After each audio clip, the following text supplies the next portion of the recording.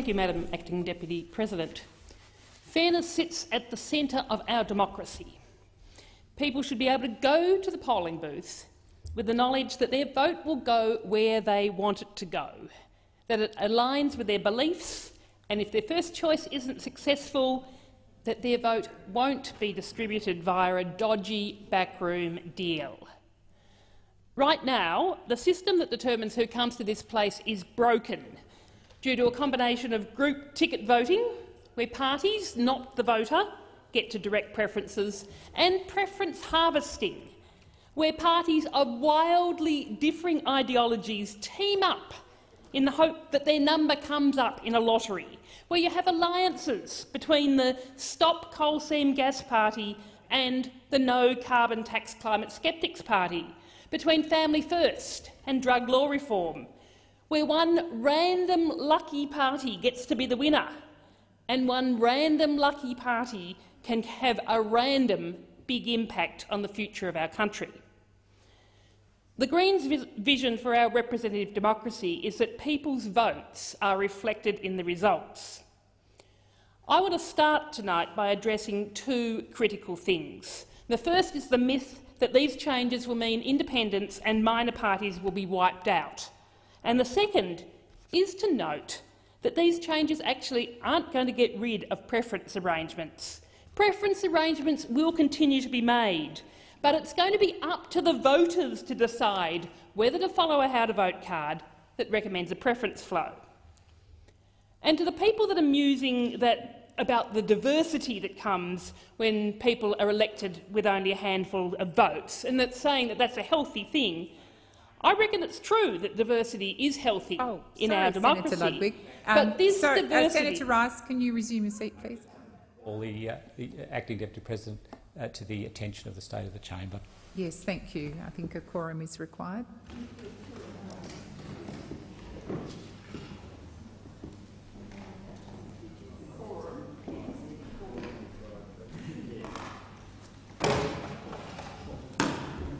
Yeah, so ring the bells.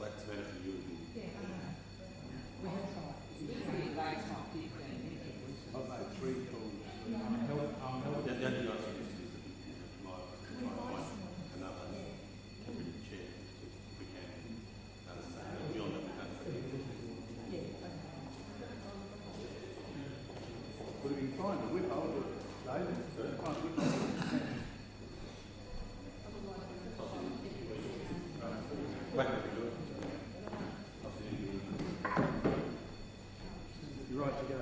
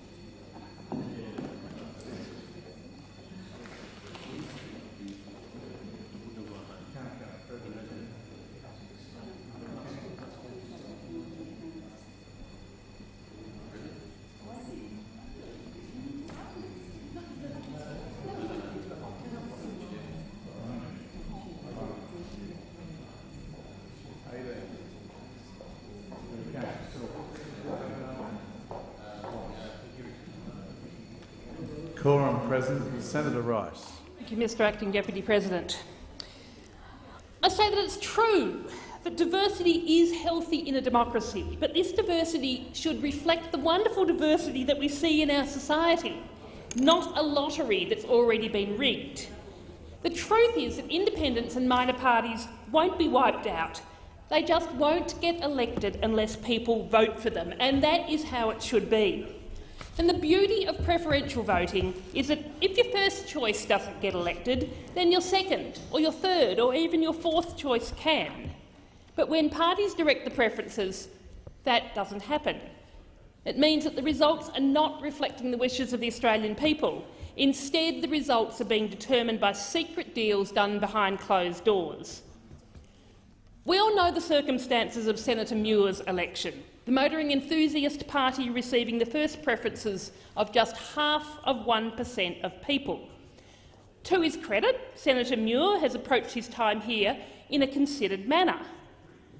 But what can you say to the people who voted for the Animal Justice, Stop CSG or Bullet Train for Australia parties when their votes ended up with a party that supports hunting and shooting, logging of our native forests and roads ahead of rail?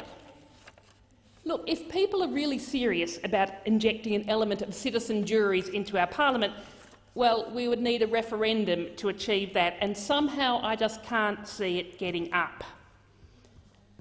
The last federal election was the eruption of this broken system, but the problem has been building for some time. This lottery means that for every Senator Muir, there's a senator like Family First's Steve Fielding, who was elected with less than 2% of the vote. And I'm sure the people who voted for Labor in 2004 were appalled when they found their vote had elected Stephen Fielding. To the people who try to argue that the Greens have benefited from group voting tickets and are now pulling up the drawbridge behind us, I want to share the history of the Greens in Victoria over the last 24 years to illustrate the absurdity of these assertions. It is absolute codswallop. We haven't been a flash in the pan. We've done no preference deals that have betrayed our values, and we've had a strong focus on party processes so that we are strong and resilient and united. The Greens candidate who was up against Stephen Fielding in that 2004 election, David Ristrom, he polled almost 5 times Fielding's primary vote, but he didn't benefit from preference deals and so ultimately wasn't successful. And David Ristrom would have been an absolutely terrific senator. Going back to the start of our party, I was one of the founders of the Greens in Victoria in 1992. Yes, I'm actually one of those Greens of old that Senator Ludwig was misrepresenting in his rhetoric just before.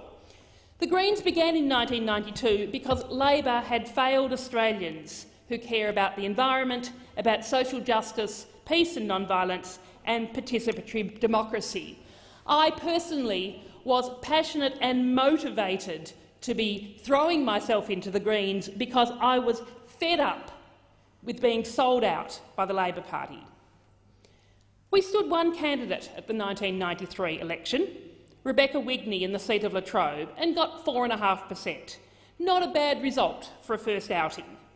We had decided not to stand in the Senate that year. We supported Janet Powell's campaign as an independent, with her having left the Democrats. In 1996, Peter Singer was our Senate candidate. We stood on a strong environment platform, including taking serious action on climate change, a platform that was missing from Labor and the Coalition's platforms, and we achieved 2.9% of the vote. Bit of an increase, but yes, not enough to get elected. In 1998, young Indigenous woman Charmaine Clark was our Senate candidate, but our vote slipped back to 2.5%. So she didn't get to be the first female Indigenous senator. We had to wait another 15 years for Senator Peris to be elected to achieve that. 2001 was the Tampa election. People were appalled that Labor had sided with the Coalition and supported horrific asylum seeker policies. And that picture of refugees baking on the decks of the MV Tampa is seared in my memory, and the shock and despair when the then Labor opposition leader, Kim Beazley, supported the hateful prejudice, the anti-refugee position of Prime Minister John Howard. So many other people felt the same way. Our vote soared to 6% with candidate Scott Kinnear, and people voted for us as a party that would speak out for the rights and well-being of refugees. But yet again, Scott missed out because we didn't sell our preferences like the other parties.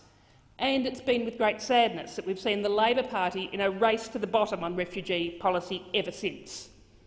So fast forward to 2007. Now Senator Richard Di Natale missed out on being elected despite receiving 10% of the vote. But in 2010, after almost 2 decades of growing our support in the community, building our vote, doing the street stalls, the door knocking, the town hall meetings, Richard was finally elected with a quota in his own right. It was a long time coming, and I'm proud that we have grown the party we have here and in state and territory parliaments across Australia without resorting to gaming the system. Instead, we've had the courage to take action on our strong values, leading the way on global warming, on fair treatment for people seeking asylum, on supporting those in the community who need it most, and for at least in the last 12 years on these very reforms that will strengthen our democracy. Our vote has grown, and as our vote has grown, we have been elected. This is just a micro-study of the Greens' rise, but it's clear that under the current system, people's votes are not being reflected in the results. And the changes we're debating today will put control over preferences back in the hands of the voter. And so if someone wants to vote 1, animal justice, 2, motoring enthusiasts, then that's their choice. Voting 1 to 6 above the line or beyond 6 if the voter wants will allow this to occur. And these changes will mean that if the Animal Justice Party, the No Coal Seam Gas Party, the Bullet Train Party, the Hemp Party, the Sex Party, the Drug Reform Party all poll a couple of % each and hand out how-to-vote cards that recommend preferences, and if voters agree with their recommendations and enough people vote for them, then one of these parties has got a really good chance of being elected. But the decision to vote for them lies with the voter. And if the preference arrangement somehow slips somebody else, the fundamentalist Christians, into the preference mix, well then the voters will notice and they will not vote that way. They will have the choice. Of course, if we want a system that is truly diverse, then we should start talking about proportional representation in the House of Representatives. That's also Greens' policy. But let's get these Senate voting changes through first before we embark on that campaign. For now, these changes will ensure that our parliament is more democratic. But instead of identifying the problems with the system and working together to fix them, we've been left with a scare campaign from Labor and the crossbench. Although I don't agree with the crossbench position, I can kind of understand why they hold it. Many of them have benefited from this broken system and are fighting to keep their spot here. But the hypocrisy from the Australian Labor Party is appalling. We've now endured weeks of Labor senators, particularly the senators who have benefited most from the current system, busting their guts in the chamber, suggesting we're going to benefit from the changes in the same breath as they say that we've been done over and will lose seats because of them. They don't know whether they are Arthur or Martha. Let me be clear. There is one reason and one reason alone that we are supporting these changes, because it will make our democracy stronger. If we gain seats, it will be because our vote grows. If we lose seats, it will be because our vote has fallen. And the same will go for Labor, for the Liberals, for the Nationals, the same for independents. This Senate reform legislation that we are debating today is an opportunity for the Greens, for us, for this Parliament, this Senate, to implement our vision, and we've got the courage to follow it through. We've been pushing for these changes since 2004, and these reforms were even written into our minority government agreement with Labor. Labor agreed in the written agreement between our two parties after the 2010 election that the parties note that Senator Bob Brown will reintroduce as a private member's bill the Commonwealth Electoral Above-the-Line Voting Amendment Bill 2008. The ALP will consider the bill and work with the Greens to reach reforms satisfactory to the parties. Of course, ALP actually did nothing about this in the period of government between 2010 and 2013. But after 2013, we finally thought that we had these reforms satisfactory to the parties when Labor supported the recommendations unanimously that came from the Joint Standing Committee on Electoral Matters.